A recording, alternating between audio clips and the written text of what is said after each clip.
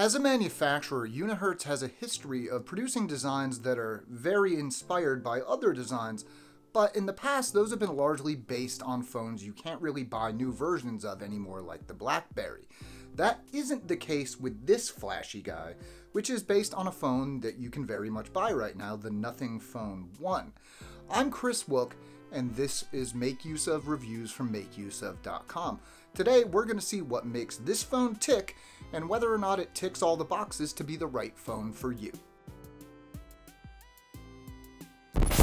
Now I have to admit I'm in a unique position reviewing this phone because I didn't really get caught up in the whole hype cycle of the Nothing Phone 1 like a lot of people did.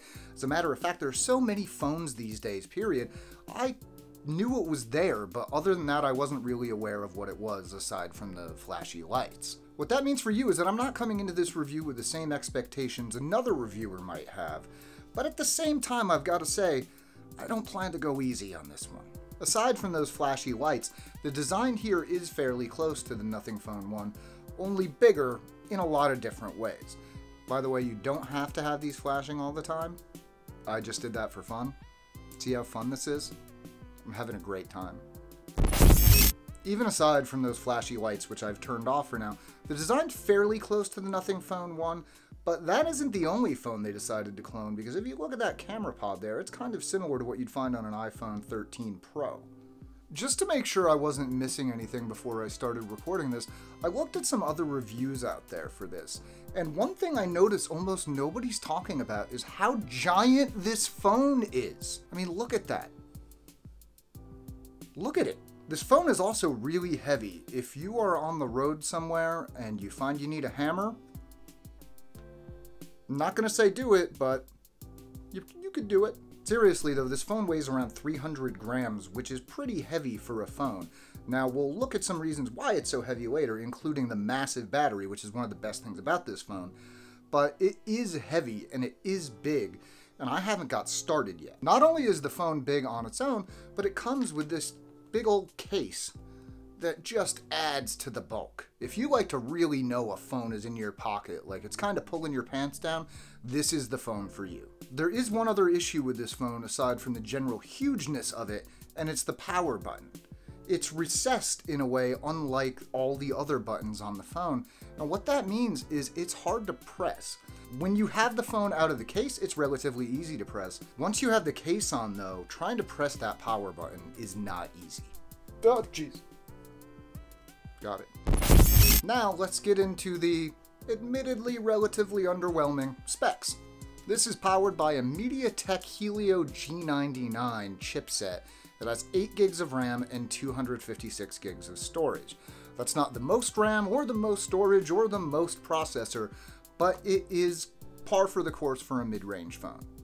Maybe a budget phone. That is not as powerful as that Nothing phone we keep talking about. I don't know why we keep talking about that. In Geekbench 6, the Unihertz Luna earned a single core score of 718 and a multi-core score of 2013, which is fine. In the 3D Mark Wildlife benchmark, the Luna earned a score of 1235 and an average frame rate of 7.4 frames per second.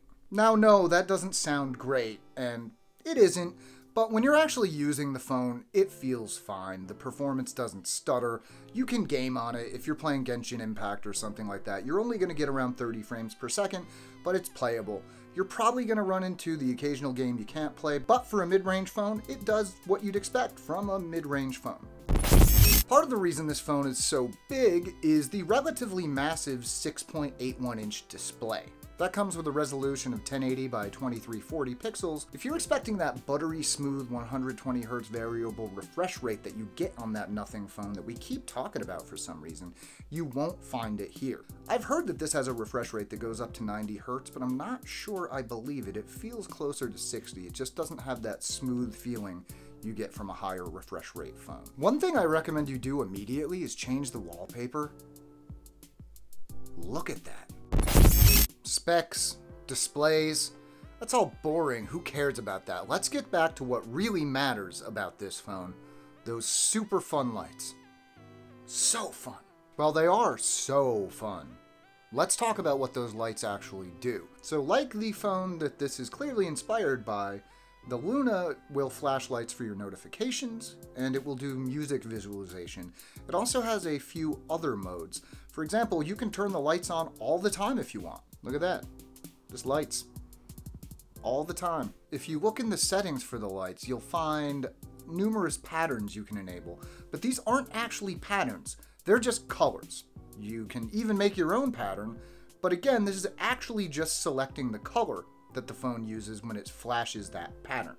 All the geometric patterns the phone seems to choose on a whim by itself. I'm not a very notification kind of person, so a long time ago, I set up some Android phone to not give me many notifications, and because Google is Google, every phone I've ever used since then that's an Android phone works that same way. So I never actually got the notification glyphs working on this, but that's simply because I didn't have notifications coming through. Now this could also be a problem with you. Fortunately, they've included a hierarchy of the priorities you need to set to get notifications making these light up. Is any of this practical? I don't think so. If you want a light to give you notifications, Android phones have had those for years. They're just tinier LEDs, but that gets the job done. Is this unique? Sure. Have I ever wished a phone would do this? No. Do I want this phone to keep doing this now? No. I'll admit, I'm not sure how all these lights are coming through on camera, and I really hope I'm not messing up all my shots with that, but that is another problem with the lights on these phones, is that I've got them the lowest they possibly go. At almost any other setting, they are impossibly bright and blown out. Look at that. It's great. I could do this all day. I have been doing this all day. This phone also has a few other features, one of which is puzzling and one of which is handy. The handy one is the 3.5mm headphone jack there, meaning you don't need an adapter to plug in your headphones. The confusing one is the IR blaster. I'm assuming this is because there's infrared in this phone for another reason, which we'll look at in a little bit. But yeah, there's an IR blaster here, just like a phone straight out of 2014. Do you ever want to use your smartphone to act as a remote for your TV? Does anybody? Is that still a thing? That's a weird feature these days. Now, looking at this totally unfamiliar brand new design and the camera bump, let's look at what the actual lenses are. You get a 108 megapixel main lens, a 20 megapixel night vision camera, and a 2 megapixel macro lens. Is anyone expecting the highest image quality out of this phone? Because I really don't think so. It takes photos fine, but I doubt you'll find any photographers picking this phone up for its superior imaging quality anytime soon. That said, there is some fun to be had with this camera. One of the cooler features here is the infrared camera, which effectively gives you night vision. You can use this for still images, or you can use it for video. Of course, you can also shoot with it in the day, but it's not really going to give you any extra visibility. It just makes everything look cool and inverted, and kind of like an old heavy metal music video, which I like. Now finally, we get to the best part of this being an absolutely massive phone, and that's the absolutely massive 5000 milliamp hour battery. That's 500 milliamp hours more than that other phone we keep talking about for some reason, but that's a small enough difference that it really doesn't matter. What matters is that this phone has a lot of battery life.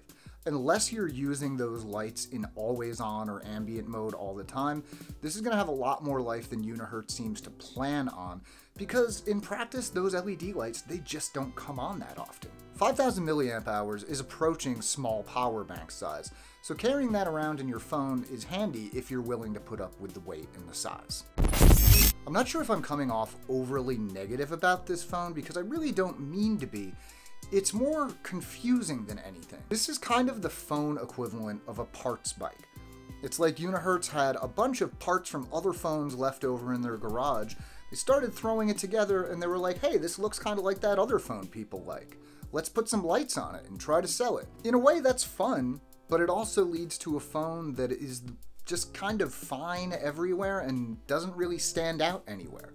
If you're looking for a mid-range phone and you think those colors are cool, then this is probably for you, but I can't think of many people I would personally recommend it to. That said, if the phone equivalent of a parts bike sounds fun and appeals to you, it probably will be fun and probably will appeal to you, and you should check it out. And that's about all we've got for you today on the Unihertz Luna. If you'd like even more in-depth information and specs, make sure to check out the full written review over at makeuseof.com. There's a link down in the description. Thanks to Unihertz for sending us this review unit, and as always, thank you for watching.